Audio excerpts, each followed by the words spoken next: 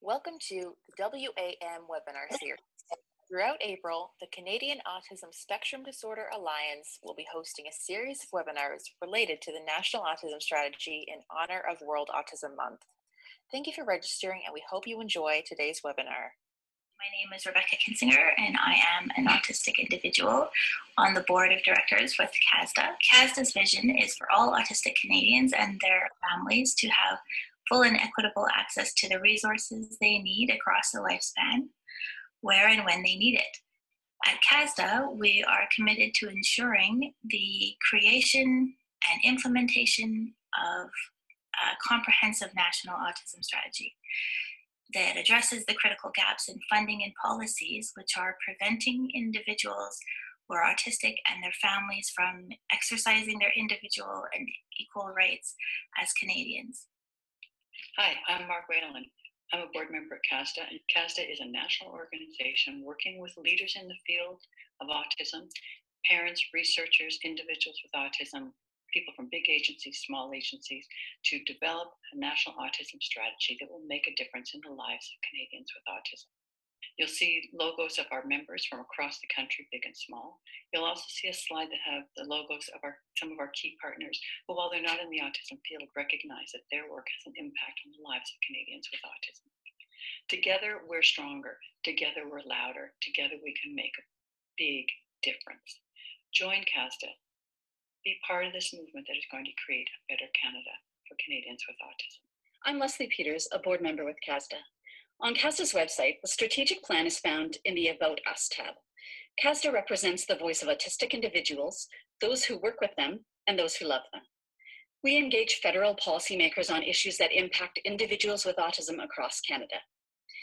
In the Our Work tab, you will find important resources. From 2007 onward, CASDA has worked toward a national autism strategy. Steps along the way include the Canadian Autism Partnership Project and the Blueprint for a National Autism Strategy. Hi, I'm Debbie Irish, the chair of CASDA's Board of Directors. I'd like to take this opportunity to invite you to this year's 7th Annual Canadian Autism Leadership Summit, taking place in Ottawa on October 5th and 6th. This is a great opportunity to engage with government while a national autism strategy is being developed. I'd like to thank all of our sponsors for making this a truly remarkable event. Please register now at www.casda.ca.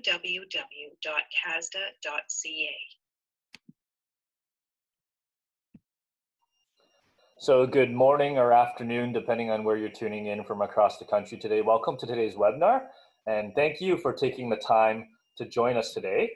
My name is Jonathan Lai. I'm the Director of Strategy and Operations here at CASDA, and I'll be your host for the webinar today.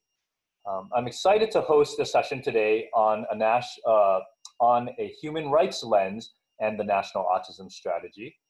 Today's speaker is Tabatha Tranquilla. Tabatha is the Acting Director of Policy, Research, and International Development at the Canadian Human Rights Commission.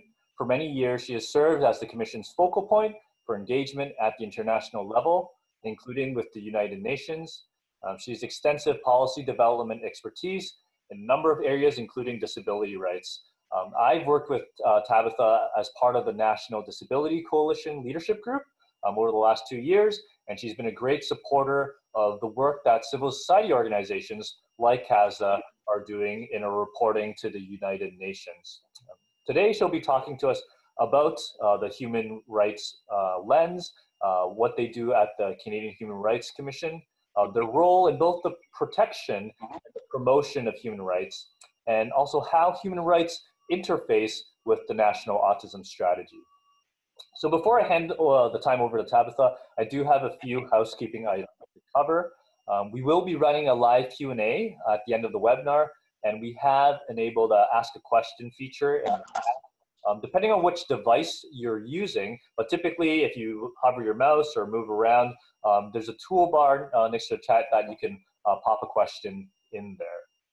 And if you miss anything, don't worry, we will be posting this recording on our YouTube channel, where you'll find some of our previous webinars and other related content. And sign up for our policy working groups that we talked about last week's webinar. That can also be found on our channel. And lastly, before I bring it over, let Tabatha start sharing screen, I want to encourage you to share today's webinar with your social networks directly, tagging the National Autism Strategy hashtag. You can also retweet and share Twitter and Facebook posts linked to the webinar to share with your networks. So without any further ado, I would like to kick things off by welcoming Tabatha.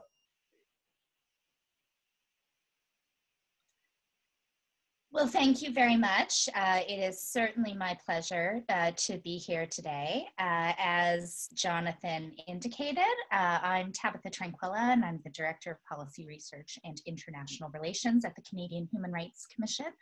I'm hoping today to first of all start off with a bit of an overview of what the Canadian Human Rights Commission is for those who are less familiar with the organization. And then I want to talk a little bit about a human rights lens. What does that mean? And what could that mean in your work as you develop and implement a national autism strategy? I plan on speaking for, I don't know, a little while, and then I do welcome any and all questions that you have. My presentation today will be in English.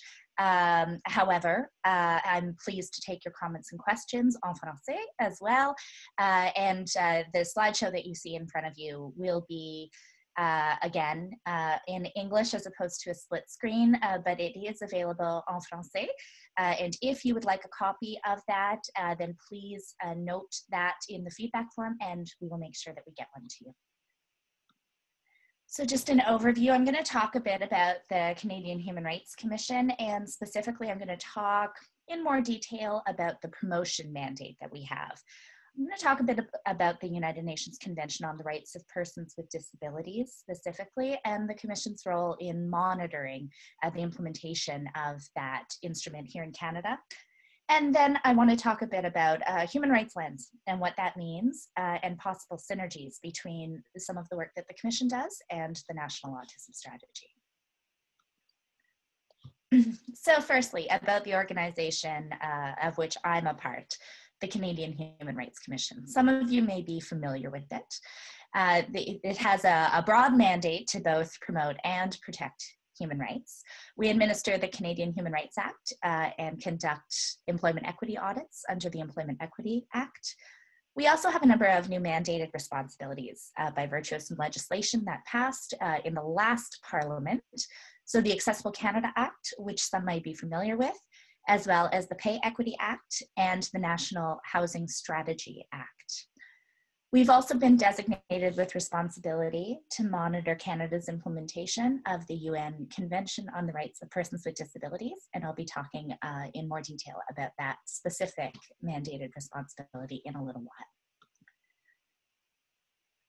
Our protection mandate may be the one that you're most familiar with if you are familiar with the institution at all. It involves dealing with complaints of discrimination within federal jurisdiction. All jurisdictions in Canada have legislation similar to the Canadian Human Rights Act, and there are provincial and territorial human rights commissions in most jurisdictions, almost all, that similarly deal with complaints of discrimination. In terms of federal jurisdiction, that includes the services and employment in federal government departments and agencies, including Crown corporations, First Nations, the RCMP and Canadian Forces, and the federally regulated private sector, which includes any kind of cross-provincial or international transportation companies, telecommunication, airlines, banking. There's a number of entities that would fall within federal jurisdiction in terms of private sector enterprises. In federal jurisdiction, there are 13 prohibited grounds of discrimination. These vary somewhat between jurisdictions. Some of the provinces and territories have more prohibited grounds of discrimination, some have fewer. Disability is one of the prohibited grounds of discrimination in all jurisdictions. And consistently, a majority of complaints of discrimination that are received at the federal level, as well as in all jurisdictions across Canada, are filed citing the ground of disability. Last year, 53% of all complaints received by the Canadian Human Rights Commission cited the ground of disability.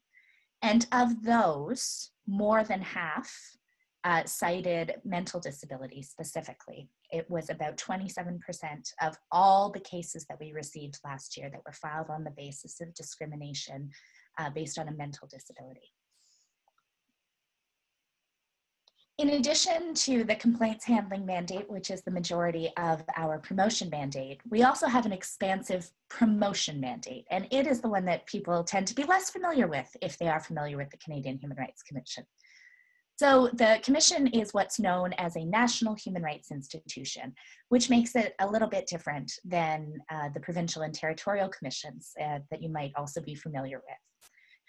Beyond the complaints handling, our mandate is not restricted to federal jurisdiction, to matters of anti-discrimination, or to the 13 prohibited grounds. And we are free to take up any matter of human rights and freedoms that we wish to without any kind of limitation. What does that mean in terms of what our promotion powers are? So we exercise our promotion mandate in a number of ways. These are just some examples. There are 100 others.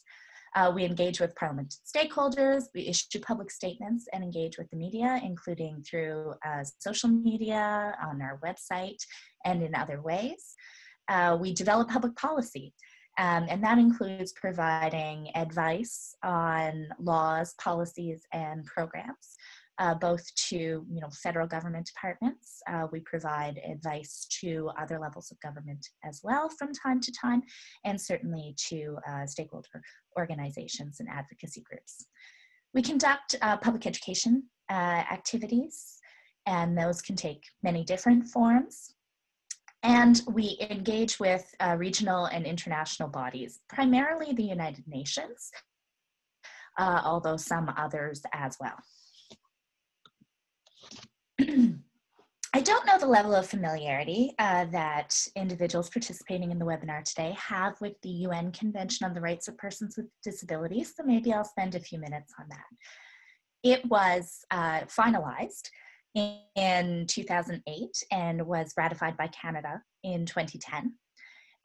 It is a very unique human rights treaty at the international level.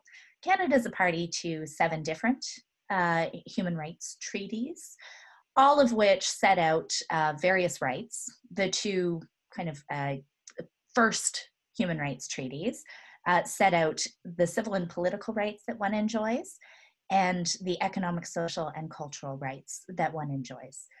After those 2 initial treaties, many of those that followed targeted specific groups. So you have the Convention on the Rights of the Child, the Convention on the Elimination of Racial Discrimination or of Discrimination Against Women. The Convention on the Rights of Persons with Disabilities is the newest and shiniest of the treaties. And it's very much unique in that it attempts to correct some of the deficits that have been noted over the years with the international system of monitoring and reporting. It doesn't create any new rights or obligations. It just really takes the existing rights and puts those through the lens of a person with the lived experience of having a disability. I want to talk just a minute about some of those flaws that we had talked about. Traditionally, countries sign on to these international agreements and agree by law to be bound by them. But the only way of really checking whether they were doing what they said they would be doing was through a reporting process that is set out in the treaty. So every 4 or 5 years, there would be a formal hearing in Geneva at the UN offices in Geneva. And the state party provides a report. Other advocacy organizations are able to provide counter views to what the state has said about how well it is doing in implementing the obligations that it has.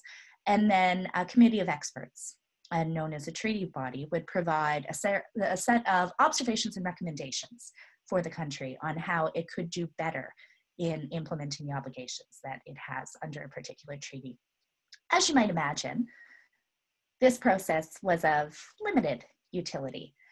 For one, it only happened every 4 or 5 years, and in the intervening period, in most cases, very little happened. That's certainly what we have, what the experience has been in Canada. As well, it's a process that really happens far away in Geneva and is very far removed from the lives of the actual rights holders under these conventions. It was generally, large organizations that are able to participate in any kind of way in these processes. And so the real story of how people are enjoying their rights is often missed in a process like that. The Convention on the Rights of Persons with Disabilities attempts to do things a little bit differently. As part of the obligations set out in the treaty, a country that agrees to be bound by it is also responsible for designating what's known as a domestic monitoring mechanism.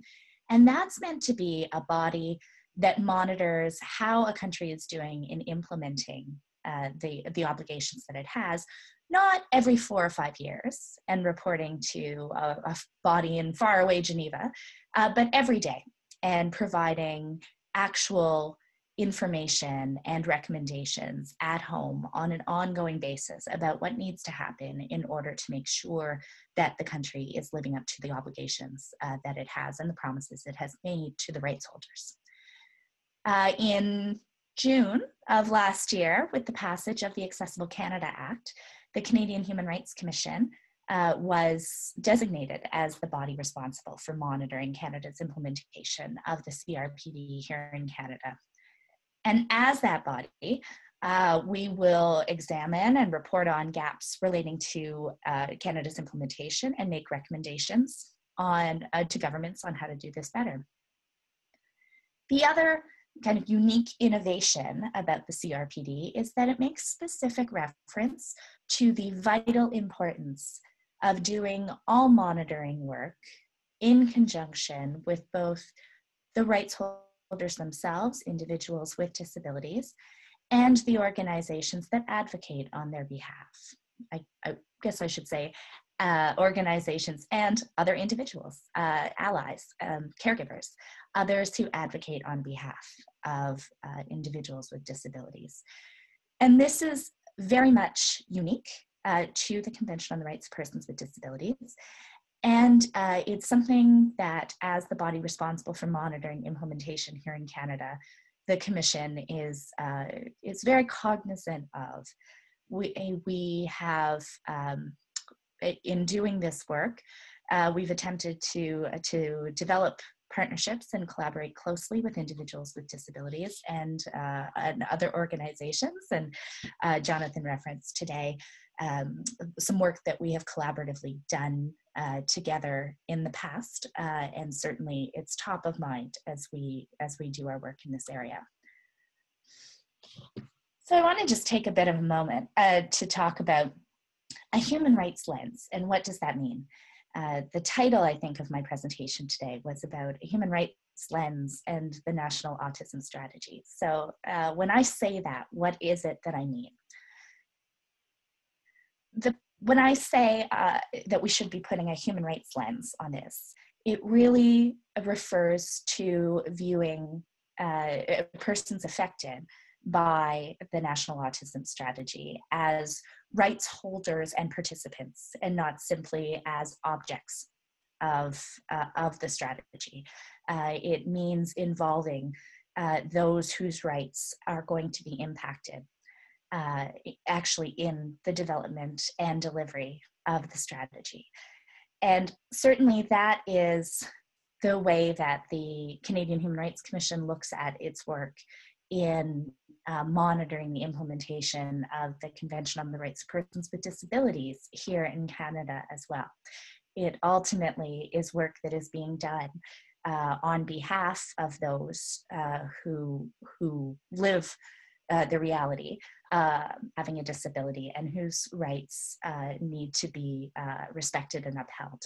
And so it's very important if we're going to talk about taking what's a human rights lens, it's important that those individuals be directly involved in the work that is being done on their behalf. We're in the process right now of developing a framework for monitoring, but we believe there's a great deal of potential for collaboration. Examples may include the development of a set of indicators to measure progress on implementation. It could include a strategy for the collection and dissemination of disaggregated data. And of course, we'll be developing public education and advocacy plans for areas of priority. Some examples could include work and employment, inclusive education, and accessibility, of course. Right now, we're in the process of finalizing a jumping off point for this. As I said, we would like to be doing this work with the partnership, collaboration, and input of those who are meant to be the rights holders under the Convention on the Rights of Persons with Disabilities. And so we want to hear from you about what monitoring will look like, or what it should look like for you, what you want to see, what your priorities are, how and if you'd like to be involved in that process of monitoring. And so in the coming months, we will be coming out with a survey to start to collect that data. And it will really just be the very first step in figuring out how to move forward in partnership and collaboration with organizations such as CASDA, and of course with individuals who would like to be involved as well. I am a speaker who likes to keep it short and sweet on these kinds of things and engage in a bit of a conversation. And so I know that there is a question and answer box that is available for your questions, comments, anything you'd like me to expand on or to discuss in greater detail. Perhaps, Jonathan, if you have any questions, we can start with you. Sure thing. Thanks for that presentation. It's really clear, and I think you've laid out for a lot of our members, what a strategy could look like in terms of a collaboration, and just some more background about what you guys do and that monitoring piece. I think that's of great interest. I guess, I can start off with a few questions, and as I speak, the rest of you, please feel free to type in your questions, comments, and your thoughts. I guess one thing about, this idea of making sure that the rights holders and participants are involved in the development of a national autism strategy, and what you're doing as well. I think at CASDA we feel the same way. We think it should be obviously having that first voice. At the same time, we often struggle to think about, because autism is a spectrum, and you have people who have different capability in participating and representing themselves. We often have, try to find this balance, and maybe your thoughts about what does it mean to have sort of a maximal self-determination when those types of situations occur? Absolutely.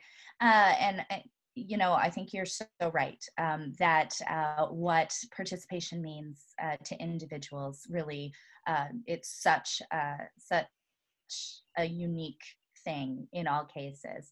And I think one of the things that we're keeping in mind as we think about our monitoring work, the Canadian Human Rights Commission, it's a bureaucratic organization, part of the federal government. I think we talk in policy development and parliamentary committee appearances and reports and things like that. And I think with this initiative in monitoring the convention, it's really important for us to get out of that box and figure out what it is that monitoring looks like to people. What does that mean? Does that mean storytelling? Does it mean public events? Does it mean art? Does it, what does that actually mean to different people? And I think that's why we want to hear from individuals about what is going to be meaningful in their lives. The Convention on the Rights of Persons with Disabilities isn't something that is for, you know, a bureaucratic institution or me to create work and, you know, things to do. It's something that really needs to mean something in people's lives. And so we want to hear those things in order to maximize people's opportunity to participate. Yeah, great. I don't see any questions coming in. I don't know if it's because a technical thing or issue or not, but I guess another question is, as I'm monitoring the chat boxes, is, you know, when you talk about the sort of disaggregating data, and a part of what we're looking at in the National Autism Strategy is, you know, understanding what's going on across the provinces, the differences, finding the gaps where they are, you know, looking at minority groups, for example, or rural areas, indigenous populations. How would that look like from your angle in terms of rolling out a monitoring mechanism? Yeah, I think that's one of the big questions. You know, it's certainly something that we see or that we hear all the time, and it's a common not complaint, but a common frustration. Both, you know, and it's not just for advocates that this is a frustration. I think it's frustrating for people who are trying to develop programs and policies too, is they just simply don't have the data about what the problems are, who's experiencing what kind of issues, where are there regional differences? Is there a difference between someone who's living in a remote community versus someone who's in an urban center? All of those kinds of things. And so a key component of our strategy is really working with those who already have some of this information. You know, there's a lot of information out there. People collect a lot of information, but it's all siloed into different organizations. There's no way to compile that all together to kind of get a meaningful picture. And so I don't have the answer to it, but it certainly is top of mind that before you can correct a problem, you actually need to know what the problem is.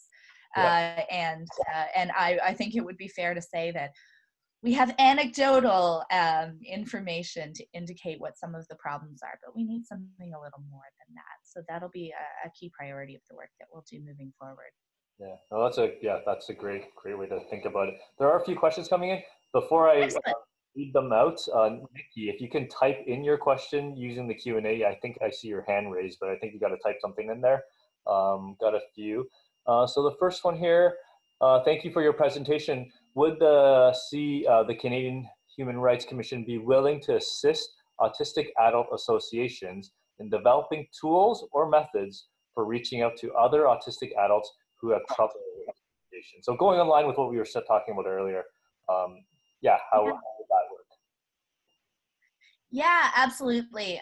It's something that again, I think that's what I was trying to say before, very ineloquently, is we're very used to, you know, speaking the language of bureaucrats at the commission, and we're very much trying to change that so that we are communicating effectively with all of those people who want to and can contribute in a really important way to the implementation of the CRPD here in Canada. So I guess what I would say is absolutely that would be something that we would be interested in doing, is looking at the possibility of developing tools to reach out both to inform people of their rights, sure, but more just to learn about their daily experiences and what the changes that they want to see, so that we can so they can advocate on their own behalf in a way that is meaningful for them.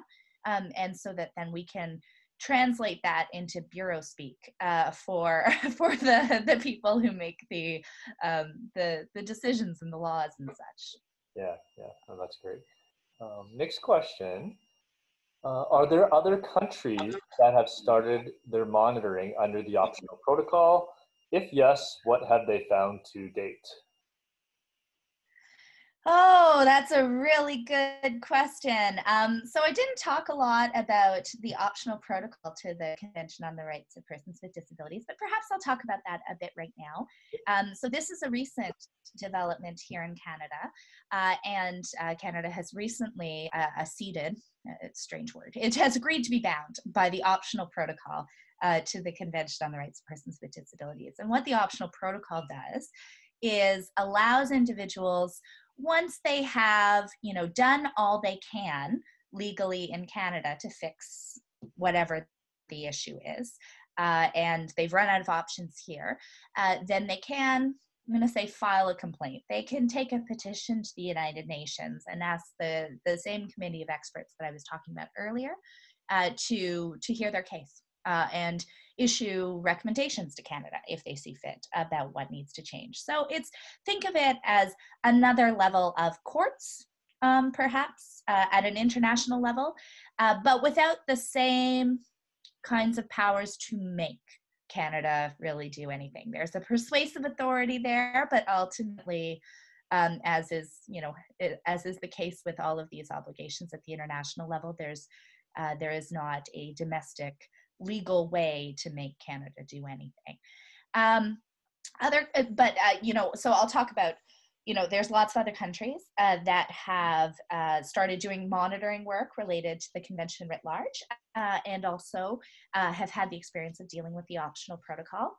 I think you've got kind of mixed results.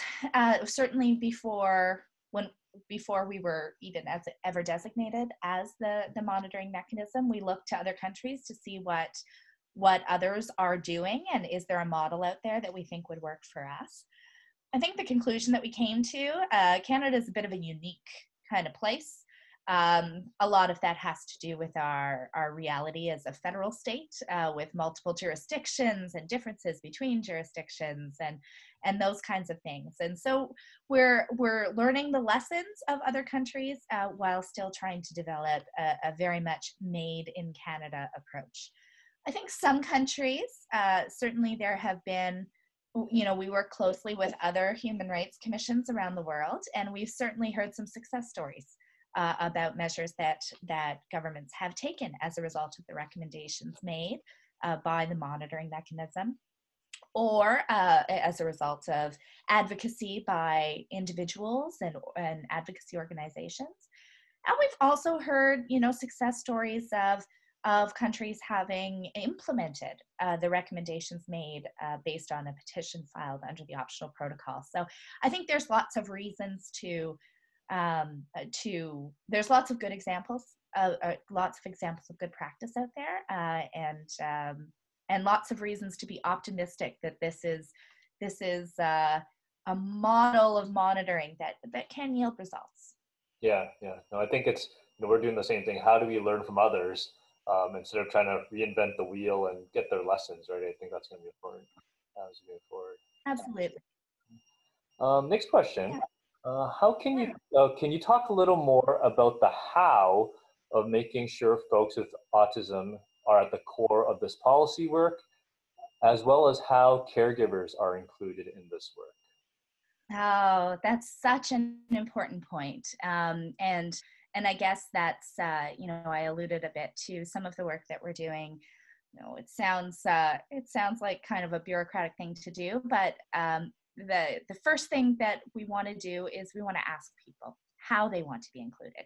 And we're doing that through a survey, because it seems to be a way to reach in this vast land of ours, especially in this time. It seems to be a way to reach the greatest number of people, which is what we want to do. But we don't know how people want to be engaged, whether they want to, for us to have town halls, whether they want to be able to provide feedback directly to us kind of on an ongoing basis about policies and issues that they're experiencing.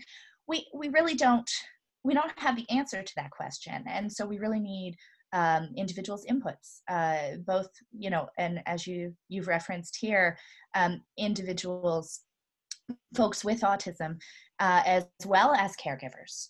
We're very cognizant of the need to involve really anybody who is someone who is a rights holder, and that includes both individuals who experience disability and those who are in their lives.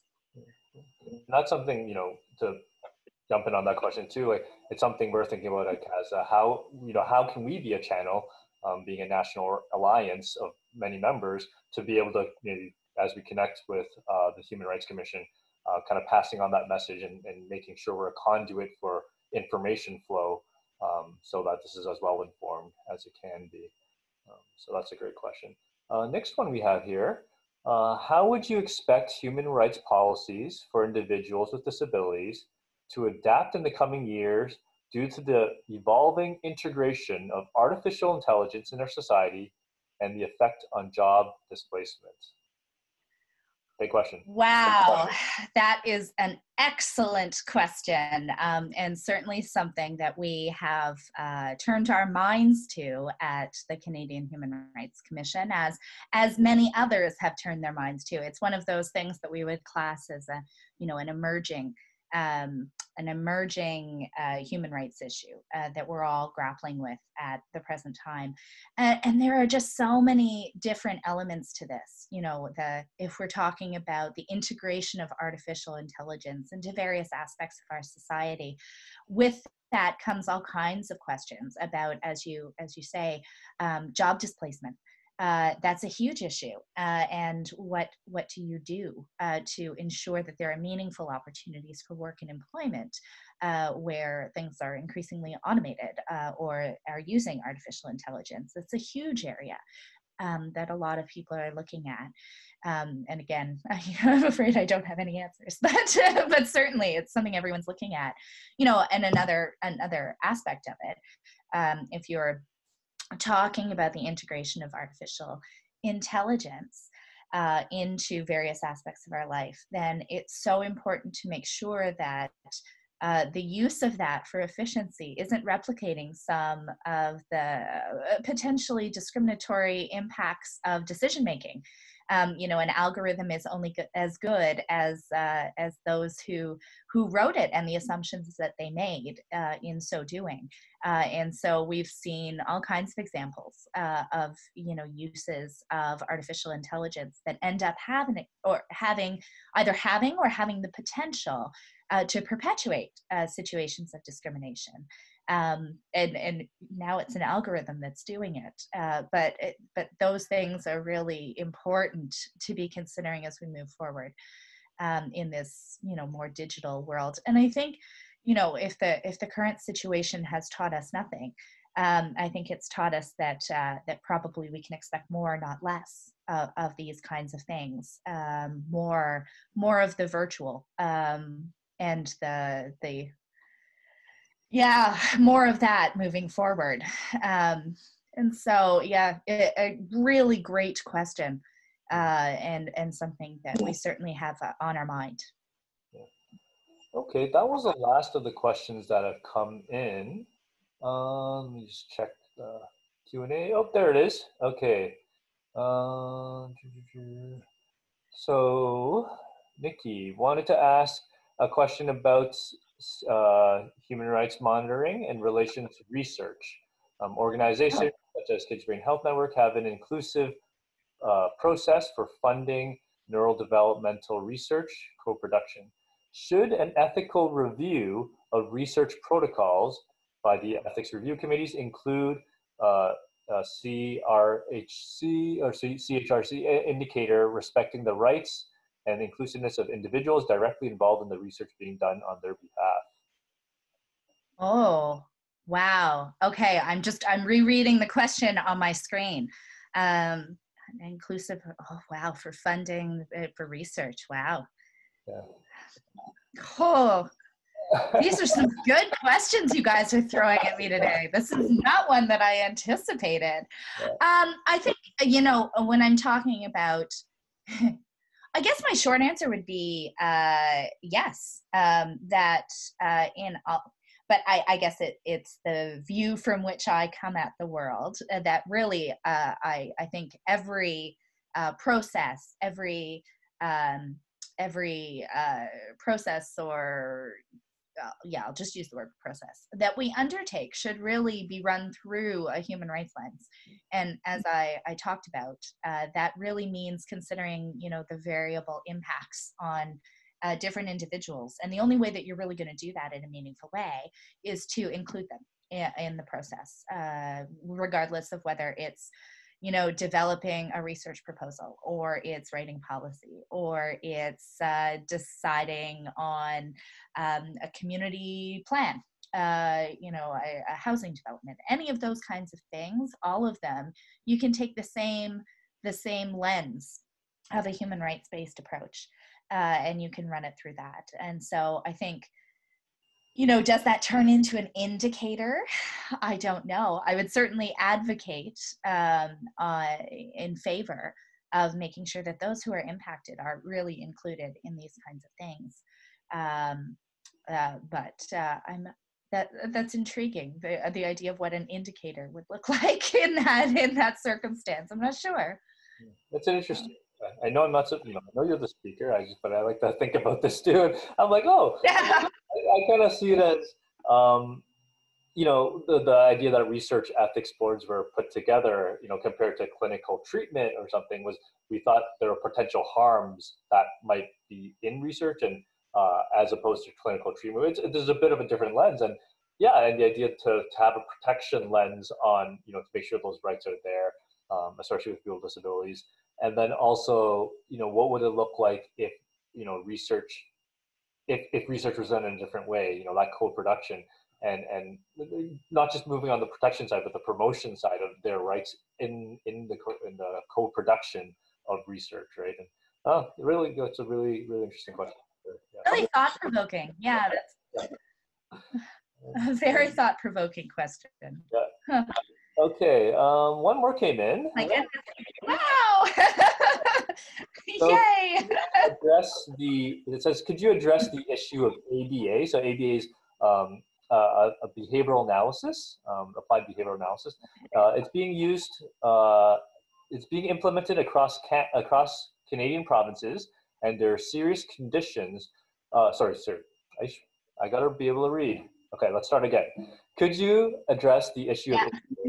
Behavioral analysis is being implemented across Canadian provinces, and there are serious concerns from all stakeholder fields, including emerging research, that this approach is abusive and damaging in the long term. I know you're not an expert in the field, but if there's anything you want to shine light on in terms of human rights, what would you say? Absolutely. Yeah. And again, I'm not an expert in the field by any means. But I would say certainly these are important issues to raise in the context if we're talking about the rights that one has both under domestic human rights law, not to be discriminated against or subject to harm because of their disability. Both under domestic law and under international law, under the Convention on the Rights of Persons with Disabilities. And it's probably I'm not an expert in a lot of things, but this is probably something that I am even less of an expert in that it's probably something that is more provincially or territorially regulated, as opposed to it being a federal undertaking.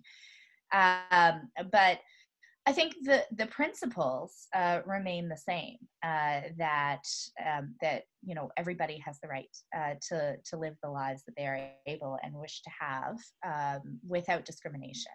And if there are discriminatory impacts of any kind of program or analysis that's going on, then the same kinds of principles apply.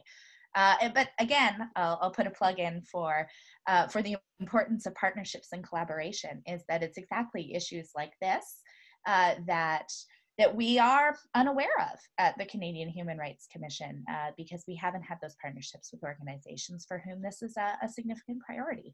And so those kinds of things need to be brought to our attention, along with, you know, ideas and proposals about what needs to change to better protect everyone's human rights.